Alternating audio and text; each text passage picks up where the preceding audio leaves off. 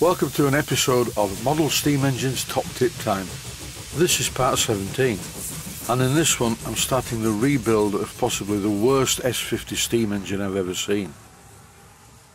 It's part of a steam plant which has a generator and a Bassett-Lowke boiler, and the boiler and generator are not in bad condition. Today is the 9th of July 2023. Yesterday I was over in West Yorkshire at the birthday party of my beautiful one-year-old granddaughter. Hence I was not able to make a video, and when I can't make a video, that's the time I normally put these top tip compilations on. I try and make a video almost every day, but it is getting increasingly difficult for a few reasons.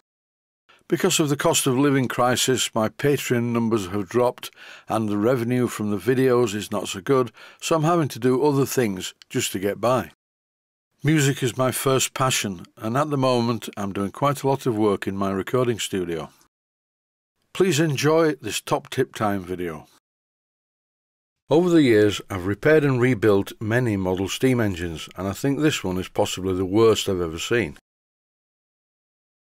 The cylinder's loose, but that's fairly common with S50 model engines. The initial problem that I'm looking at is the fact that the flywheel only turns half a revolution, and the piston locks up at each end of the stroke. Everything about this engine is horrible. It's quite an old S50, I can see that. I can't see very much for all the filth that covers the engine, the old oil and dust and grime, so I think the first thing to do is going to be to clean it up. That is, after I've chopped off the steam inlet pipe. I don't want this, it's horrible. Before I start, I'm using my vacuum cleaner to vacuum up some of the debris around the engine. And I notice what seems to be a clack valve ball. I don't know where that came from, but the vacuum cleaner's taken care of it anyway. In this clip I'm removing the overscale elbow. This is far too big, miles overscale. The exhaust pipe is just a piece of threaded copper tubing, and in this clip I'm removing it from the cylinder. For the initial cleanup, just to see what's under there, I'm using my electric toothbrush. But it's not a good idea to use it dry because it's going to scatter any dust everywhere all over the place. To stop this dust from flying about all over the workbench, I'm spraying the engine with some WD-40, and then it's back to the toothbrush.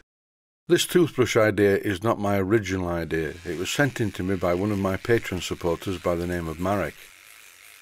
I've used an ordinary toothbrush for cleaning models for many years, but by using an electric toothbrush it removes the grime much quicker. Here's a top tip: if you're going to use an electric toothbrush for cleaning an engine like this, at least obtain a replacement brush head if you want to clean your teeth with it afterwards.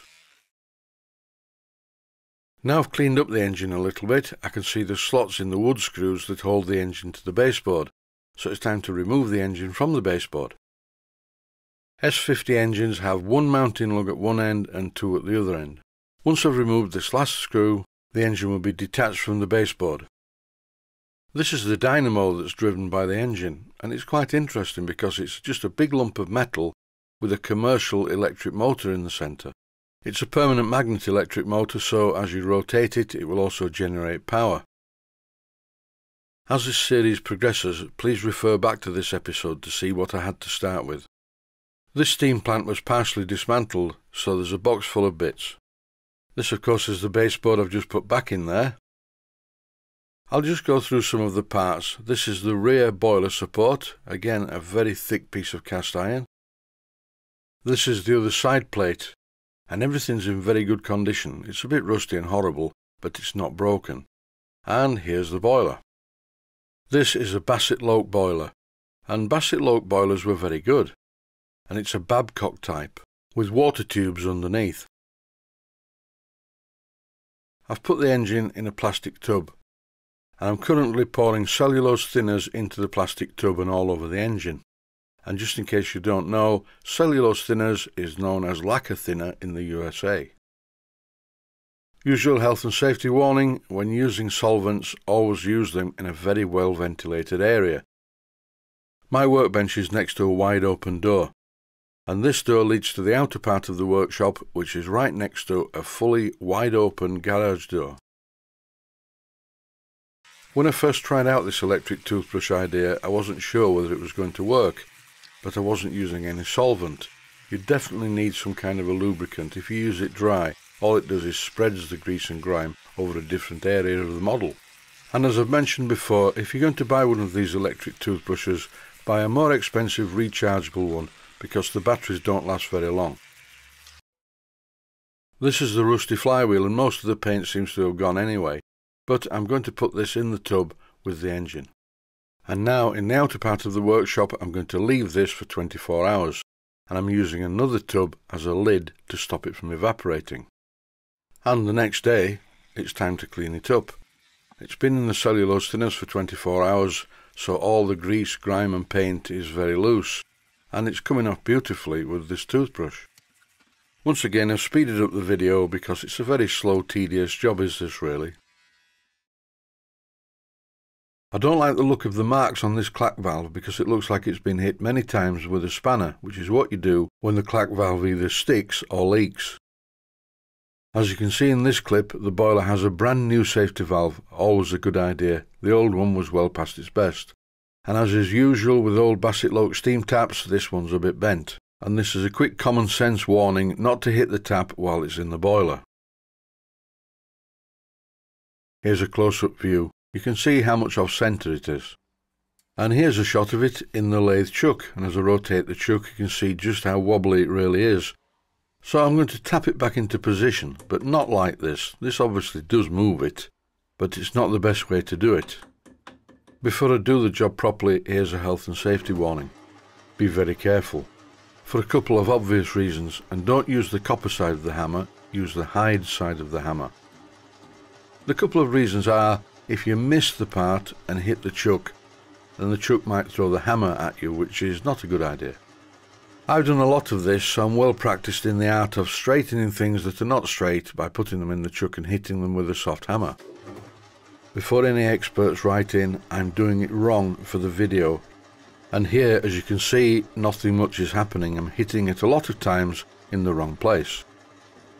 Don't hit it from above, because you'll put too much pressure on the piece of work. One could, I suppose, use a dial test indicator, and then you would get it deathly accurate. But that's not really required for this application.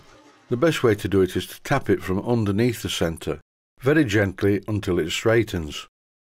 It's best to practice on a piece of scrap metal before you do it on a part that you need to keep. This is straight enough for the application. Now it's time to remove the old gland packing from the nut and loosely reassemble the valve. I'll be polishing this valve up and fitting it with some new gland packing in the fullness of time. Some viewers may have noticed that I have an Action Man hanging from the shelf. So why is that? It's not the fact that when I was a child I didn't have an Action Man, I just had an Action Man deserter.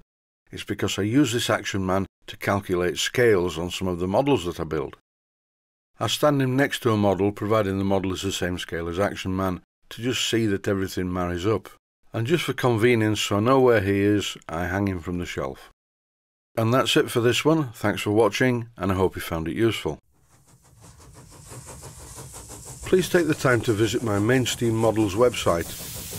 Click on the section of the website that says Video Playlists. And by doing that, you will find it very easy to find other videos that you may like to watch.